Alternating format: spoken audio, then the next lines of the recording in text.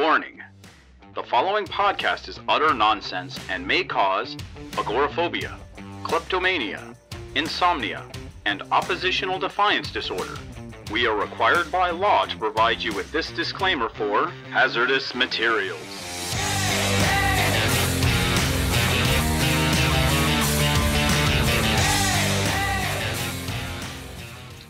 And welcome back to yet another quarantine edition of Hazardous Materials. Last week's comics this week. I'm, of course, Sam Casey, and with me, as always, Gideon Gonzalez. And, once again, we do not have new comics for this week. We're doing a special book club series during this time. And our first entrant is going to be Tom King and Gabriel Walta's The Vision, one of my favorite books of the past 10 years.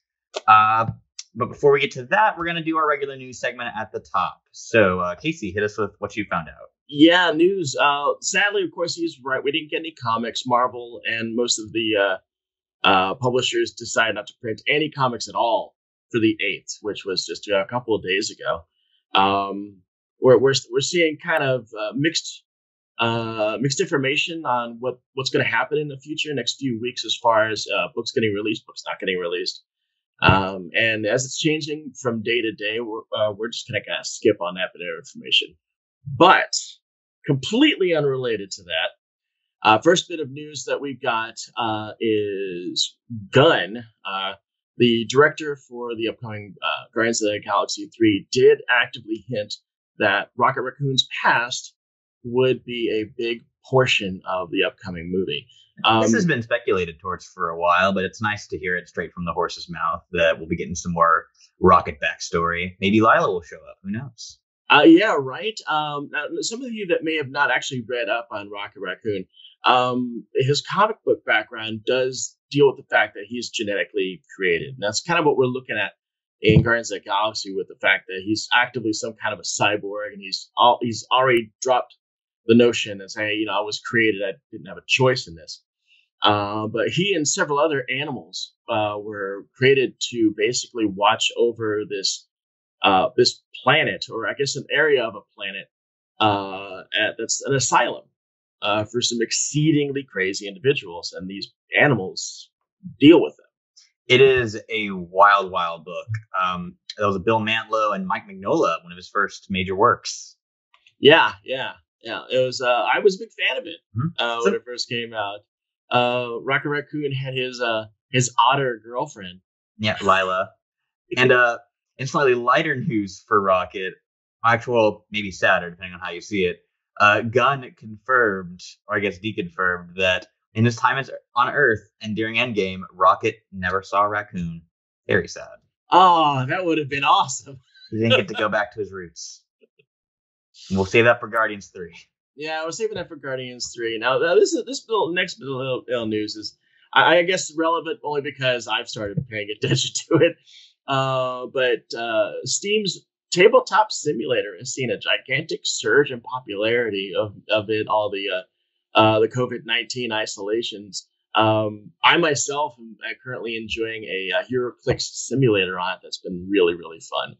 And I'm trying to gather my peeps, my friends in on this. Gideon, I'm not sure if I've quite sucked you into this vortex yet, but so I will. Can you use any piece in it? Like, do I got to buy packs on it? Because I'm not about that. No, you don't have to buy packs. It's a completely free upgrade. It's called HeroClix 2020. And you can find it in the workshop of Tabletop Simulator. And the guy on it is really a hard worker. He's been dumping packs, sets almost on a daily basis. Wow. Yeah, I mean, I casually, it's like, hey, I was putting together a set and I noticed that Marvel Civil War set's not in there. And like 2 days later, boom, Civil War set was available on there. I was super excited about that. So that is impressive. If you're ever curious, maybe want to play a little clicks, you can definitely do that online and don't have to worry about buying crap loads and sinking your money into a new habit. Our next one is a lot of the news sources have been quoting him as a Rick and Morty writer, but I knew Jeff Loveness from his really good Nova run from a couple years ago that brought Rick Rider back. And Loveness is going to be writing Ant-Man 3. So I really like his comic work, and I'm not sure which episodes of Rick and Morty he wrote, but I mean, having that comedy background's pretty good for writing. Yeah, that tells me that Marvel is definitely hedging their bets on keeping the Ant-Man movies largely comedy action, and I'm all about that. He's also done some writing for The Onion, so oh wow, really? Yeah, that's some highbrow stuff right there. Yeah, if you're a Nova fan, I highly recommend tracking down his run. I think it was only like 7 issues. They just did one trade of it, and it's Rick Rider teamed up with Sam Alexander. Really cool, weird stuff. I as much as most comic people don't really like change, especially when it comes to their favorite characters, I loved Sam. I love good old Black Helmet Sam, and I'm really sad that they kind of put him on the wayside largely. Yeah, he hasn't much to do lately. No, I mean they depowered him right before Rick showed up, and even when he did show up, I think I just got distracted by my friend walking into my room. So I was a little let down by the whole thing. Yeah, I mean it's like, okay, cool. Why would you introduce this character just to bash his helmet and then just take his powers away and then continue to introduce him throughout the rest of the series? It's like, well, in Outlawed recently, I believe he still has his powers, so he got him back by the end of Champions. Yeah. Does he still have the Black Helmet? Yeah. What of his dad though? His dad is the original Black Helmet. What happened to him?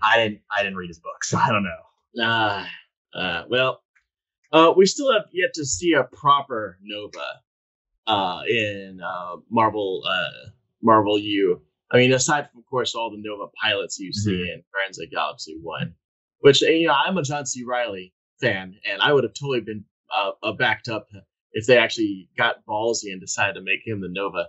What a time to be alive, right? So Taika Waititi recently did a tweet along live stream of Thor Ragnarok, which had some pretty fun guest appearances from Mark Ruffalo, but also he dropped maybe a couple of hints that who knows if they're 100% facetious or not. But the best part of it, though, was the fake page from Thor he leaked. Fake. Maybe it is real. Who knows? Where Tony Stark comes back. Yeah, and he does play up Tony Stark quite a bit. And when Stark gets the armor on, he's like covered in like travel stickers from all the different states and countries and shit. There's a bit where it's like where Thor goes, "Doth mineth ieth deceiveth meeth." Yes, A like, plus live. I was like, yes, I'm back. And by the way, so is Thanos. So we've got to go after him and call ourselves the Avengerers. Because we're gonna bring back all the dead people now. It would be the best Iron Man movie. That's a scathing review. I mean, honestly, despite my hatred of Iron Man as a character, the movies are pretty good. I like the Iron Man movies. You know what? I'll even go on task as saying that I enjoyed most of Iron Man 2. Iron Man 2 is my favorite of the 3. I think it's really underrated. I think it's a hoot. I think it's a ton of fun. I think Iron Man 3 was the least of the Iron Man-ish because he was in the armor the least amount of time, but at the same time, it was a good character piece on him. Yeah, I hated it when the first time I saw it back when it first came out, but I rewatched it recently. I was like, oh, this is actually really good. This is one of the best early Marvel movies. And I mean, what was it? What do you call that protocol when he released all the Iron Man suits? The House Party Protocol. House Party Protocol. That's like the coolest thing ever. I mean, I was like, I still go back to that scene and pick out the little armors that no one paid attention to. Like the fact that Silver Centurion is in that set. My favorite Iron Man armor. I was very happy to see it. It was so cool. And my second favorite armor, which of course no one talks about, is his space armor, the Gemini set, which is that white and gold plated thing. That was in there. I love that. But yeah. Good times. I'm really looking forward to seeing what Jeff Loveness does with Ant-Man 3.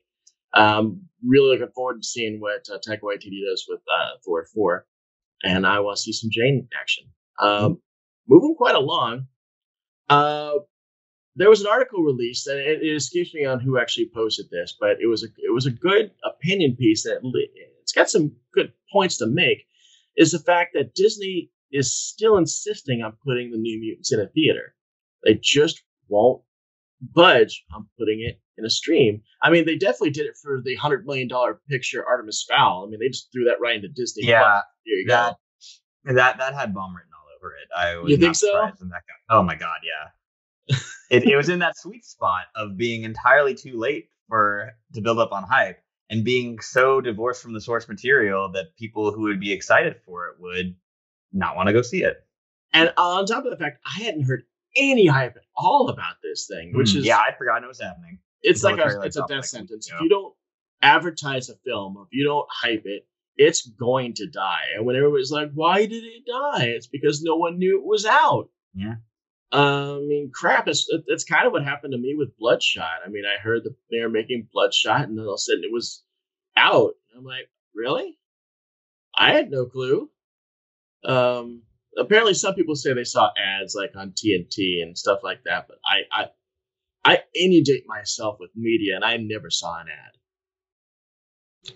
So, I will save my my craptastic review for Bloodshot for another day when I actually see it. But yeah, a lot of the good points you're making as far as this New Mutants thing is the fact that the PG-13 horror movie has an exceptional, lucrative turnaround. It's true. I have made the mistake of seeing multiple PG-13 horror movies in theaters and in crowds full of teenagers. So not the best movie-going audience. No, that's my understanding too. So I'm thinking that Disney really thinks that they've got a real moneymaker here. And if that does turn out to be a real moneymaker, what do you do with it? Do you make sequels? If you make sequels, is it MCU? There's so many questions. I just want to see the damn thing. I want to see the damn thing, and I want to see the sequel that I heard about, which involves Warlock. That's super cool. It involves DaCosta's dad and another mutant, Magma. So I think it's probably that whole Nova Roma story. Where the hell's Karma? Karma is going to be the villain of the second one. How's that? Very Marvel team up. Yeah, but then they say, of course, she joins at the very end. Yeah. And I think that would be a great opportunity. If Marvel could actually get themselves a well-known Vietnamese actress, that would be kind of cool. I mean, instead of actually going American side for their casting, if they actually went to like Vietnam and checked out their burgeoning movie community and see who's actually the spotlight over there, that would be a great opportunity. So I'm kind of curious to see what goes for that. New Mutants is still a mystery about what I guess Disney really wants to do with it. Yeah, we will see. And one last thing before we get to the meat of this episode. Todd McFarlane did an interview recently talking about the state of the comics industry. And he had a couple of interesting points. One that really stood out to me was he does not have this fear of same-day digital releases or continuing like regularly planned digital releases through this. And I honestly 100% agree with him because I'm feeling what he pointed out, which is that, hey, comic book readers, kind of junkies. And it's really easy to go sober, like if there's just absolutely no way to get your fix. And I'm kind of feeling that, not having to spend $50 a week on new books. I'm like, oh, this is kind of nice. I can read all the stuff that I've been buying for years that I never got around to reading. He also pointed out the fact that all the comic publishers and comic stores fears that doing same-day digital releasing of comics did not hinder or harm the market in any way. In fact, it actually inspired people to buy more comics. Yeah, like digital, if anything, greatly help retail stores. Yeah, I mean, I do my fair share of digital reading, but I mean, if I love something, I'm definitely going to go chase down the print version of it as well. Maybe get yourself a nice hardcover. I still got a stack of Spider-Women's I still need to come down and buy from you. Yeah, well, who knows when you'll be able to do that? Yeah, I know, right? It's like, I want my Spider-Woman covers. So, Tom McFarlane's also talked about the fact that this would probably be a good opportunity for a lot of the companies to think about crossovers. And of course, my thought is, I mean, that would definitely bring in the buyers. And Gideon, you had some thoughts about event-itis. It feels a little bit like this big problem that the comic industry has been in for the past 20 years, which is doing big, splashy event thing, like, say, killing off Captain America or rebooting your entire universe. And a lot of people show up for that one issue, and then they don't come back for seconds. Yeah, and a lot of casual fans may not know this, but the comic industry, by and large, does hedge a lot of its bets on the big summer event. Mm-hmm. Of course, the last one was being Hawks and Pox. The new big summer event is this thing where I guess the Kree and the Skrull have joined forces against the oppressors of Earth in Empire. Yeah, united by Hulkling, who is half Kree and half Skrull, and not only that, but half Kree royalty and half Skrull royalty. Yeah, he's Captain Marvel's son. Yep. And that the Kree princess that he fell in love with. Mm-hmm. Or Skrull princess. Oh, that's right, the Skrull princess. I forget what her name is, Jarell or something like that. Anyway, Jarell would raise a lot of questions. Yeah. So that's what's going on. We're wondering if Empire is really gonna go over. You know, like, it's got a good creative team behind it, but I'm just not super excited for it. Even before the world shut down, I was like, I might see what Al Ewing's doing with it. Maybe pick up one or two tie-ins that are interrupting books that I'm already reading, like Black Panther, Agents of Wakanda. But yeah, just you really can't top. Man, it's real. Yeah, you can't top Secret Invasion for Skrull nuttiness. You can't do better Skrulls than Secret Invasion. Nah. As much as I like Krees are cool because, I mean, I love Mike Carol Danvers, and I definitely loved all the different versions of Captain Marvel, as you can see. Ooh, Janice. Yes, one of my favorites. I love Peter David's run on that. I've also got, like, good old Captain Marvel over my shoulder here, my shelving full of statues. Anybody that's going to put on the old red, blue, and yellows, I'm definitely all about. So yeah, I'm all about the Kree, but I'm like you. I'm not really hyped up about Empire. Yeah. You know, nothing about it has really gone ooh to me. Ever since I stopped buying events monthly, I've been much happier for it. Yeah. I trade weight events. Okay, so that being said, we're finally going to see, I guess, a fulfillment of prophecy, if Gideon is to properly term it.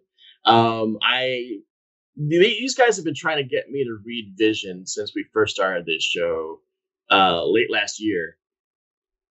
And as much as I heard really good stuff about it, I just couldn't get around to it. I think the reason why is I didn't really have an opinion of Tom King, you know, and it was 12 issues. So, I mean, it's not like a light afternoon. I sit through 6 issues because the way I read is not fast, you know, because I will read something and go, did I lose the context of what I was reading? I should read that page again. So it takes a while. And 12 issues took all afternoon. You destroyed my afternoon with this. But here's the question, was it worth it? I will definitely tell you that as we get into Book Club Edition Vision. 1 through 12, Tom King. Now, the more I read this, and I didn't put 2 and 2 together, the more I read this, the more I saw WandaVision in it. Yeah, you know what I mean. This is heavily influencing WandaVision. And when I heard first about WandaVision, I didn't put 2 and 2 together. You know, because Wanda wasn't really a big part of this whole thing until that. Now, of course, I'm talking about this one subject that we're jumping right to in the middle, but we're gonna get sequential with this. But I didn't put 2 and 2 together until I read it. I'm like, oh wow, so that makes sense, and that makes sense, and the picture of the kid's crib in WandaVision promotional things make sense, and damn, this might get dark. Yeah. Okay, so yeah, going into this book is dark. It almost is in its own genre of that weird, creepy underlying horror of suburbia. Stepford robots. Exactly. You know, the whole idea, do you know your neighbors? You know, that new genre that has been introduced. That they familiarly satirized in The Burbs of Tom Hanks. Yeah. What sold me on this book was that opening sequence where their neighbors George and Nora come to meet them for the first time. Someone had posted it on Reddit the day of release after I'd gotten home from work and was like, I don't like the Vision. He's my least favorite Avenger. Boring dude wearing a banana peel. And but then I read those pages and I was like, damn, this is really good. And I really liked Tom King's work on Omega Men and on Grayson. And I remember I was really disappointed when it was announced he was on the book because I was like, I don't care about the Vision. But damn, that first issue just knocks the wind right out of you. Yeah, within the first 3 pages, you get like the foreshadowing of what you're going to see in practically issue 10 or 9 or 10. The line, they will die in flames. They will die in flames because one of the Visions has set fire to their house. And then it details what their last thoughts are. Which, of course, the husband being melancholy about his wife's marriage. And then his wife was just thinking about the really odd thing that she saw in Vision's house and how could it possibly exist. The Zenlaw water. The Zenlaw, water. So cool. Yeah. So, I mean, right there, you get the hook that this is going to go really bad for everyone. Mm-hmm. And I was like, because I knew how the outcome, because you told me. And of course, I read Marvel comics and they talk about that this person is going to go away and this person is going to go away and this person is going to become this and champions. I was like, okay, so I know the outcome. How is it going to happen? Because I'd seen what happened to Victor Mancha in Runaways. Like, why is he just ahead? He's had a rough time. Yeah. Oh boy, and we will get to the Victor sequences. Yeah, so let's start off. So, Vision wants to make. Go ahead. Yeah, I actually took some notes when I did a little rereading earlier today. Kind of. I'm gonna let you tackle this because you know this book so intimately well, and I've just been exposed to it once, and it was 12 issues ago. So you take it. Yeah. So the first issue does a great job of establishing everyone. Like what kind of their place in the family they're in. And for me, some of the best stuff on the first issue is Vin Vincent, the son. There's a sequence of him at school. There's a great page where the girl behind him in class passes him a note that says, "Are you normal?" And it just kind of sticks with him. And he phases through the floor. Oh, it's a great scene. And everything comes to a head at the end of the issue when Virginia and Vivian are attacked by the Grim Reaper, who is Wonder Man's brother, who the Vision's brain patterns are based off of. Wonder Man, that is, not Grim Reaper. Yeah, of course, Grim Reaper is coming in, and I was like, man, why is Grim Reaper going to mess with these people? Because Grim Reaper has a severe hang-up about Vision and how he was made and how he's created. So, I mean, he busts into his family's house with, you're not normal, you're all abominations for all intents and purposes. And with his adamantium bladed arm.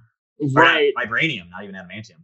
And so everything seems like it's going to be contained because we're just dealing with a C-list villain here. It's not going to be a big deal. I mean, for me, I thought it was just, okay, this is going to be the villain action scene of the comic. But no, it sets the tone for the entire series. Yeah. The outcome of this series, this situation. Yeah. The just absolutely creepy way that Virginia dispatches him after Vivian is just essentially bisected. Like she just she got impaled. She didn't get cut in half, but she got impaled, and she got basically stuck in a loop of saying her mother over and over. Yeah. Mommy. Repetition is a big recurring motif in the book, and it's in a lot of Tom King's work as well. I know a lot of people clown on the bat cat sequences in Batman, but in Vision it's really haunting because, again, like, they're robot characters, so occasionally they will kind of glitch and get stuck in a loop, and it happens almost once an issue. Like, there might be a couple issues where it doesn't happen, but everyone in the family at least has one moment where they are under incredible duress and they start just looping the last lines of their sentences. Yeah. Now, since I did the entire 12 issues in one sitting, it's all just become one big story for me. Yeah. So I'm going to have to rely on you to kind of break up which parts happen in which issues so I can give my proper thoughts on this. So help me, Gideon. Add the framework. In issue 2, Vin is having more trouble at school. particularly like he gets in a fight with a kid and really messes him up because he's got phasing powers. Yeah, he finds that cluster of nerves right here that he goes into long detail is there for a reason, so that your head does not become overflowed with blood and causing strokes. It's this here to regulate that. And if you just apply a little bit of pressure, cuts off the blood to your head. If you do it too long, it kills somebody. And so, of course, the Visions get called in by the principal to be like, hey, control your dang kids. They're scaring people with their weird robotness. And Vision gives this amazing speech about how I'm a member of the Avengers. I have saved the world 37 times. Every day you live, you have me to thank. It's such a good sequence. I'm not saying that I'm telling you what to do, but I am telling you the state of things. Yeah. How it will probably go. Just basically telling him that if he pushes his luck, that just Vision being Vision, it'll go his way. Yeah. Like that's one of the things I found really interesting about the book, is that it allows Vision to be this incredibly, I don't want to say morally dubious character, but certainly like a much more nuanced version than I've seen him be before, where he's much more willing to go farther for his goals. Much more self-aware of who he is in the world. Yeah. Yeah. He is not just the Avengers Roomba. He is a genuinely intimidating guy who wants to protect his family at any cost. Yeah. And unfortunately, for better or for worse, Virginia is also willing to do anything to protect her family. Very much so. You know what? I'm jumping ahead a little bit because we're talking about this, but the series did introduce me something that I didn't realize, but the more I thought about it, it made complete sense, which is the idea of robot logic and how P versus NP. P being this can happen, this can happen, it'll have this outcome. This is, in my data analysis, this could possibly happen. Or you're presented with a scenario that you did not calculate towards, but when you think about it, it's acceptable in its existence. Therefore, it's the equivalent of saying I have the answer, but I don't have the work to show for it. But it still looks like an acceptable answer. But have you ever tried forcing yourself to come up with the work to get that impossible answer? And that's where logic bombs can happen. Yeah, and that becomes a theme for some of the later issues. And the more I thought about it, it's like, that's deep. That's exceedingly deep. I never really thought about that, but the more I thought about it, it's like, well, I mean, it's logic, and logic is so interesting.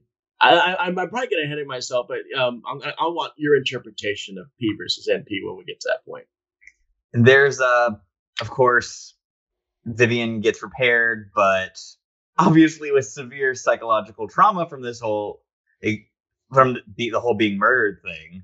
Yeah. And she carries that way with her for the rest of the series, and this is by no means the last trauma that will happen to Vivian in this book, unfortunately. She goes through so much in this series, and we will get to it at the end of why I'm very frustrated with how she's been portrayed afterwards. Yeah, now see, I actually see what you're talking about now. Yeah.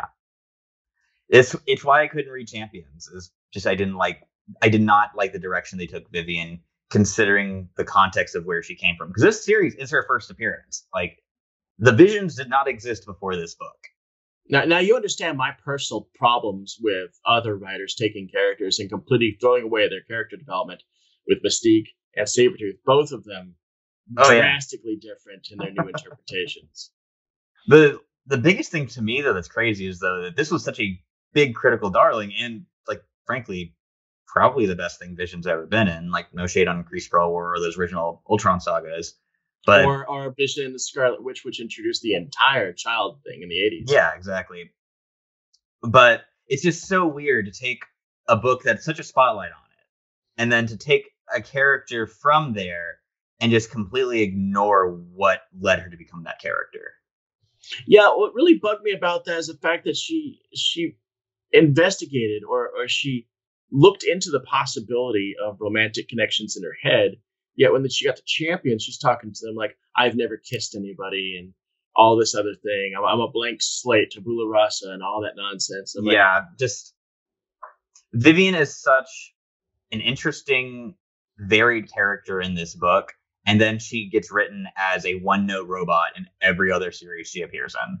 Yeah, she's basically Data. I mean, it's like they hard drive wiped her. So a less well-written Data. Yeah. I mean, it's frustrating going back and actually seeing how she developed over 12 issues and to see her in Champions basically just, like you said, a one gag. She's one gag, So, I don't understand humanity, therefore I'm going to do this weird thing. Yeah. So what we start getting as we move along more into the middle section of the book is someone is blackmailing Virginia with video of her burying Grim Reaper's body. Yeah, they send her a cell phone saying, hey, here's the code, unlock this. And then you see her with the video of her burying Reaper in the backyard. And it's like, if you care about what's going on here, you need to come here to this address.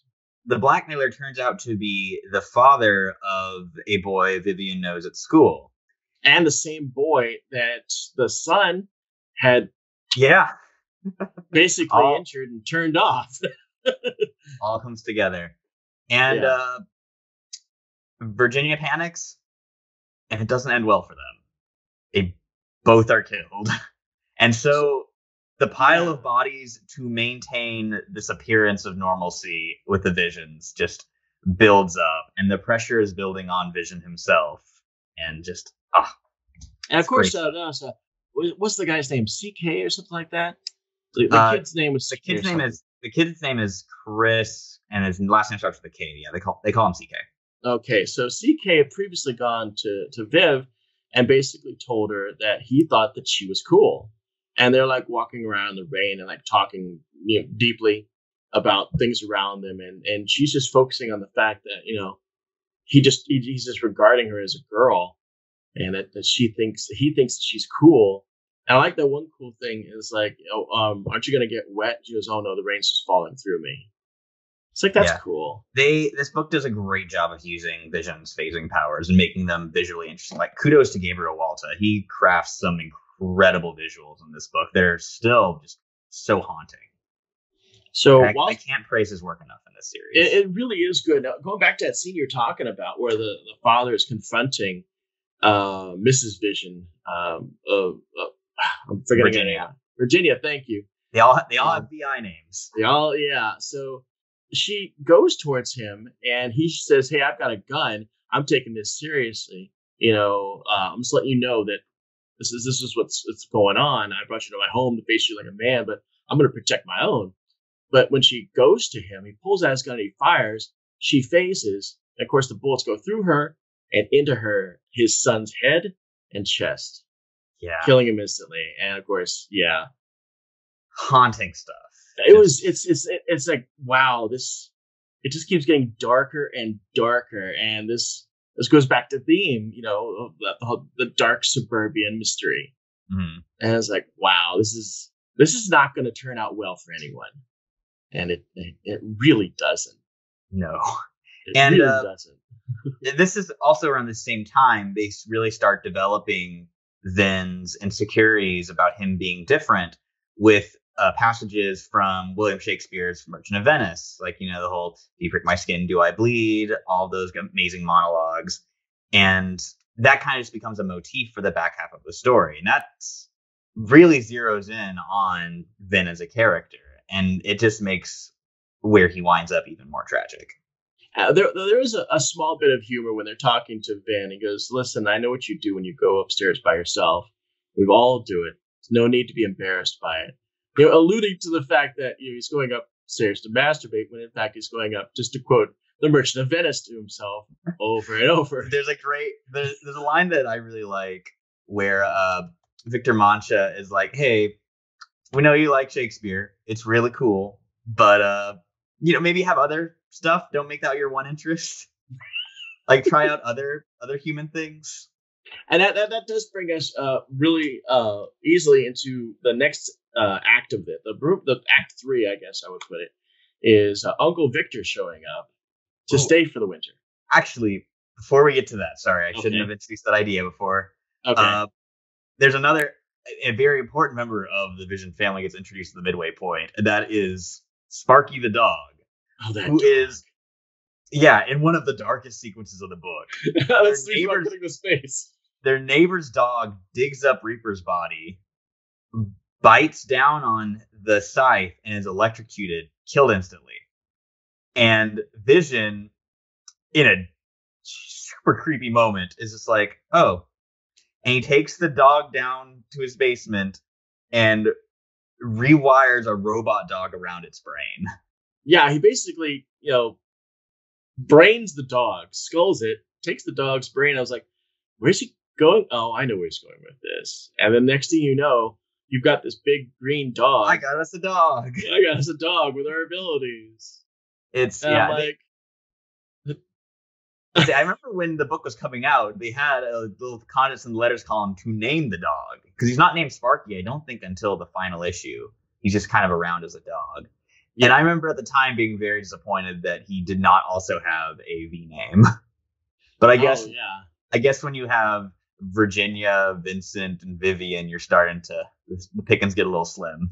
Now that makes sense why Victor is Victor. Yeah, and Victor. Yeah.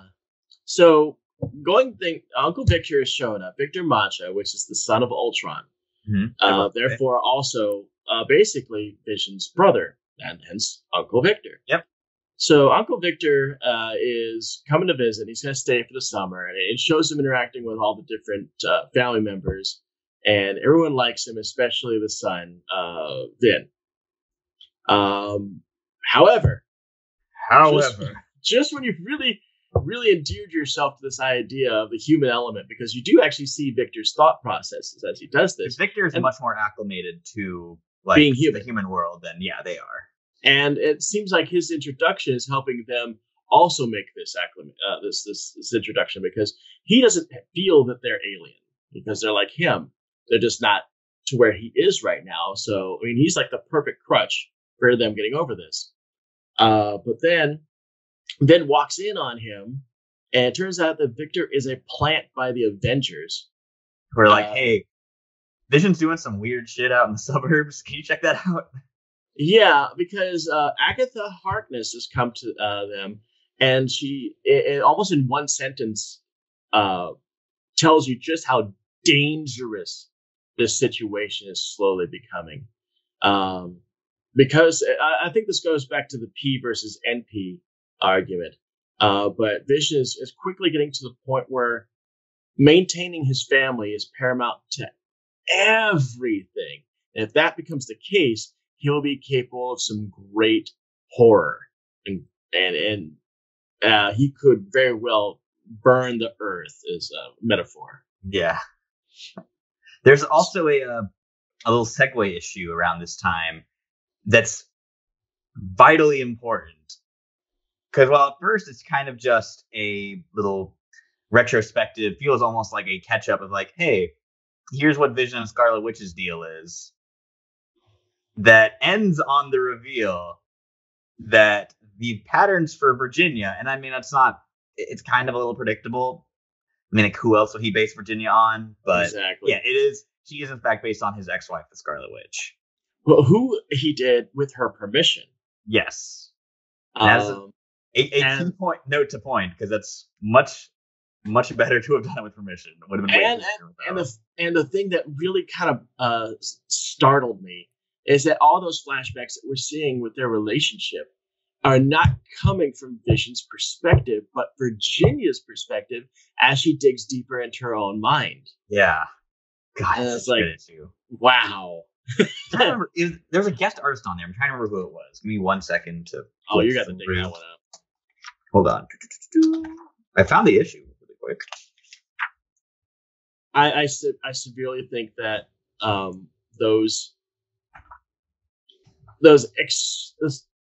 memories that she digs out corners of her mind were truly the death knell of that character. Michael Walsh. Michael Walsh was the artist for number 7. Oh, I don't know Michael Walsh.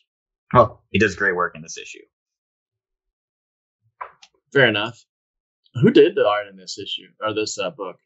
Gabriel Walta is the primary artist for issues 1 through 6 and 8 through 12. Issue 7 is done by Michael Walsh. What has he done before? Gabriel Walta, he did Cullen Bunn's Magneto book a few years back. It was really good. He did Occupy Avengers, which was really fun. Oh yeah. Trying to remember what else. He's a pretty prolific artist. He's done a lot of stuff the last 5 or 6 years. So, getting to the end of this, as Vin discovers Victor has become a plant, because he walks into him basically talking to the Avengers, saying, yes, I've gotten in deep with them. I've gotten their trust. I'm like, oh my God, the ultimate betrayal. The worst possible time to walk in. The worst possible time to walk in. And, Victor panics because he doesn't know what to do. And he just wants to explain himself. But his inherent magnetic abilities are basically savaging Vin's system as he holds him in place. And all Vin wants to do is get home. And Vin goes, no, I need to explain myself. I need to explain myself. And he basically just hits him way too hard with his abilities and just wipes him. And Vin basically becomes, for all intents and purposes, dead. Yeah. And the issue after it is one of my favorite ones. The family mourning Vin is just heartbreaking. There's the praying scene. Yeah, that was the one I was thinking of.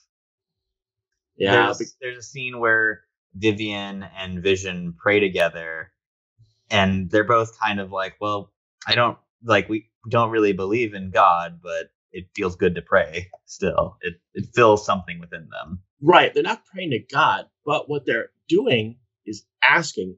They're praying that there is a God. Yeah. They're praying that if there is a God, that Vin's soul is at rest.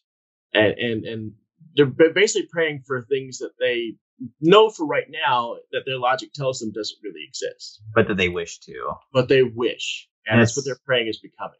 It's such a sweet scene. I love it, love it, love it. It's a highlight of the book for me. I enjoyed it too, actually.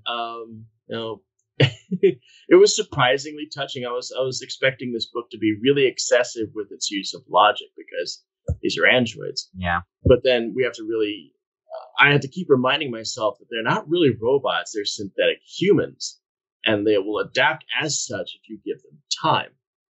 So watching them kind of sort out the unknowns of the universe, coupled with their own fears of reality, and has come to this. She does this spontaneous action of coping. Yeah, I thought was really cool. That was actually pretty stirring. I'm really glad that her as a character is still around. I really wish that we could see that more of this Vivian. Yeah. Another particularly dark scene that really messed with me is when Vivian decided to visit CK's grave. Oh, and she phases through it. And she goes, I should not have seen that. Oh.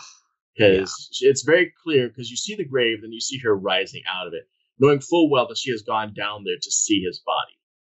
And, she sits down and says, I should not have seen that. It's, really haunting. The final act of this book, it's a lot of fight sequences, but they're really well done fight sequences because it's just Vision on a rampage of revenge against the Avengers and just bodying them. And the whole time it's contrasted with quotes and panels from his first couple appearances where he is fighting the Avengers. Really well done. And it's good continuity stuff. You find out that Virginia has been subtly altering his personality to accept certain facts, facts that would cover her during the murder of the Grim Reaper and the accidental killing of CK. But she also manifests certain parts of his personality and pushes them further than they need to be, which is where all his major aggression is. He basically shows up and says, he sees the Avengers and Spider-Man and, of course, the Inhumans, because Marvel was really trying to shoehorn the Inhumans into everything in 2016. And he goes, I'm here to kill Victor Mancha. I welcome your help, but I do not require it. And he keeps saying this over and over. So good. I am here to kill him. You may help, but I do not require it. And then while all that is going on, Virginia slides in, adds one more to her body count. Not her last, but no, not her last. She avenges her son and kills Victor. Basically, freeing Vision of being put into a cell for the rest of his existence, taking away what he would have easily done, but then he would have only done it because of her machinations. So she's really the architect of Act 3, as far as I'm understanding. And that's one of the crazy things about this book. Well, not really crazy. One of the great things about it is you get it.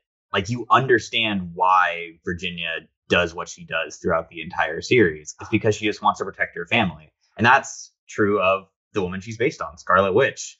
Like, as much as Scarlet Witch kind of gets classified as like, oh, she's power crazy and women's can't handle all these powers. It's like, no, there's like a very clear line of why she did the same things she does, even all the way up to No More Mutants.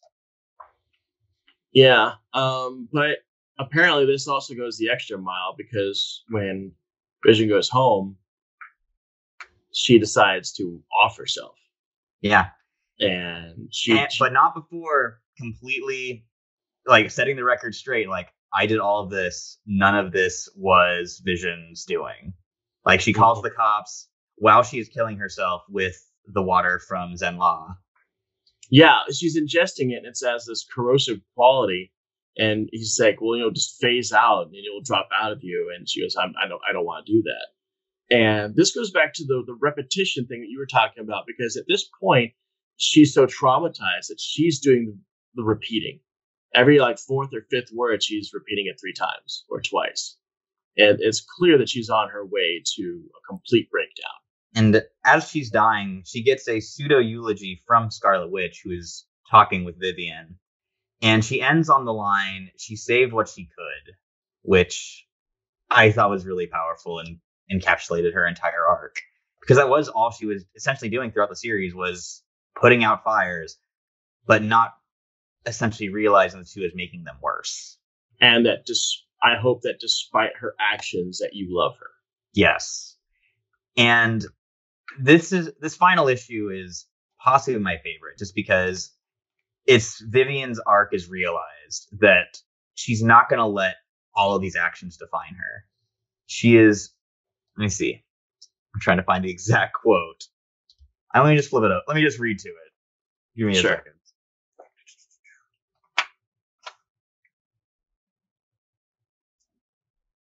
Yeah, there's a lot of things about this story. I mean, obviously, we've got 12 issues to grind through, and there's a lot of things we've had to kind of skip or gloss over, just because the exposition on it would require a lot of time, like the one Guardian plants, that whole process, Agatha Harkness, the fate of the dog. There's so many other things going on here. My biggest hope for this is not to just take the story as check marks of events, but just the sheer craft in it brought by the entire creative team. It's an experience. You really do have to read it. So please go buy a copy of this book after you watch this episode, if you haven't already seen it. I've never decried this particular series, but like you, not a Vision fan. And I was certainly very reluctant to do a 12-issue dig on a character that I only have a passing interest in. As far as I'm concerned, his best version was when he was all white with West Coast Avengers. But yeah, this book is a classic. Yeah. The sequence that I was looking for, Vision asks if Vivian wants to feel more normal and blend in with the other kids at school after he offers her a lunch.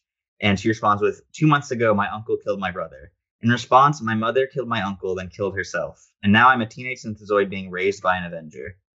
I am not normal, father, but I am late and I must go. Goodbye. And I love that she comes out of this a positive character. Right. She has she has the option to shut off entirely and be like a white Vision like back in the 80s and not feel anything, but she's choosing to grow from these experiences, and I think that's a really powerful, life-affirming message. And that was something that Vision is he has a pattern of doing, which is when the shit gets too thick, he starts over. Yeah. And that's why I'm very frustrated. So after this great, phenomenal 12-issue series, Vivian shows up a couple months later in the first issue of Champions, where she does exactly what I didn't want them to do. And she just says, I had a very traumatic teenage experience, and now I'm completely shut off from my emotions. Beep boop. What is kissing? What are boys? I'm just I've lost my son. I've lost my brother and my mother, and I no longer have those emotional connections, for they are damaging. Yes. It's so frustrating. It is completely antithetical to the message of the book. And it's, which one do you think is going to be more read in 20 years, guys? Vision or Champions? And as much as I love Champions, I love the idea of teen heroes. Champions did not hold my interest very long. Yeah. I checked out right after the Atlantean storyline. I bounced after issue 1 because I was so mad about his treatment of Vivian. Yeah, see, I probably would have been irritated by, because I'm not big thrill about that kind of crap happening. They did it to Mystique after her series, which was also around there, 2016, I believe. No, wait, I'm sorry. This was way further than that. That was a Brian K. Vaughan back. Tsunami thing. I'm getting that mixed up because Mystique came out the same time as Runaways, which we're going to talk about here at the very end of this episode. She came as part of the whole Tsunami thing, and then she had 24 issues of character defining greatness, and then just boom, goes into a B grade, one note villain as soon as she appears outside of it. Yeah, that is the biggest downside of a continuing comic universe. Is status quo is God. We get a couple blips every now and then and changes, but frustratingly enough, Sabretooth's always going to go back to just the guy that fights Wolverine. And Mystique's always going to be some conniving betrayer. Yeah. And Doc Ock is always going to go back to a misshapen scientist with arms coming out of his side and a stupid jumpsuit. Never forgive. So upset about that. I'm still upset about that. But you know what? I love Superior Spider-Man. Let's focus on what's important. This book's amazing. It's really amazing. One of the best things Marvel has done in the past 10 years, maybe even in the past 20 years. It clearly it still holds up because I just reread it after 4 years and it's still damn good. And I bet you this was a hell of an elevator pitch. Oh my God, yeah. Yeah, I mean, it's like, okay, you want to do what with Vision? And he wants to do it for 12 issues. He had to pitch the shit out of it. Man. One of the really fun things about the hardcover is it comes with a bunch of production art. I don't know if it comes with his initial pitch or not, but it comes with like a lot of behind the scenes, like notes and stuff, character things that he was developing. It's really, really good little package, and it's pretty cheap, $40 for 12 issues, and half of that is bonus content. Huh. I miss the days when trade paperbacks for $25. This is a nice oversized hardcover, though. I think the paperback that has the same content is only $30.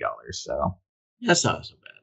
Yeah, $40 is a good price for 12 issues on a hardback with extra content. For really nice presentation. It's great. So you were right to get me in on this, and it only took a worldwide pandemic and 2 episodes deep into it for me to actually read this damn thing. But I'm glad I did. I'm really glad I had an opportunity to read this. It really did. As deep and great as it is, it made me sad on a lot of levels. Just because it does, not only does it talk about the idea of being human and suffering the slings of arrows of humanity, while also being on the outside, but also deals with the interpretation of loss on almost an alien viewpoint. Yeah. I've been rewatching Star Trek Next Generation lately, and I am a huge Data fan, so a lot of those feelings have been washing over me all over again. Oh, God, yes. Robot Boys. And especially with the end of Picard, which we won't get into. I still haven't seen it. I've been like 7 episodes out from finishing Next Gen, and then we're going to do that CBS free trial. We got to do Picard, man. And then I'll get you into Star Trek Online, and then my plan will be complete. So that was not villain hands. I was moisturizing. I guess just to let y'all know, our next book we'll be doing for book club is one switching things up from this week, where we did a book that I had read and Casey had not. We're doing a book that Casey has read and I have not, and that is the first 12 issues of Brian K. Vaughan and Adrian Alfona's Runaways. I adore this series. Now, granted, this is the first 12 issues. Yeah. But the series ran to 18. So if I can convince you to go the extra mile, I'll probably check them out on Marvel Unlimited. But yeah, I've had this big hardcover of the first 12 for years and just haven't got around to reading it. And so I was like, well, with End of the World coming and needing some material for a podcast, why not? Yeah, very much so. And I understand 18 issues is a lot to ask. I mean, I balked at 12, so I can understand that. There's so much going on in those last 6 issues that are just awesome as hell. Well, hopefully I'm grabbed enough that I will be compelled to finish it. We'll see. Yeah, well, you know what? We'll talk after 12 and see if we want to go the extra 6. Let's do it that way. Yeah. Right. And with that, Casey, I'll let you take us away. Indeed. We are still trying to stay as active as possible in this new world that we find ourselves in. We're not in the studio. We don't have the comics to review, but we will talk about all the news that we can possibly grab that comes with comics media. And we'll talk about cool comics that we love, and even some of the ones that managed to squeak through the production process. We're definitely going to look into those, and we'll probably look at Empire and hope to God it doesn't suck. Check us out on our other things. We've got a Patreon site for all of our extra content. We're still on the Instagram. We're doing it for the gram. I believe we're also on Twitter. And, of course, we're on our YouTube show here. And you can also catch my personal project at facebook.com/mycomicbookfacts, wherein I try to talk about comic book backgrounds about characters you may have seen in popular media, like movies and TV shows. So check us out, give us some feedback down below, and we'll see you next week here at Hazardous Materials. See you next week, guys.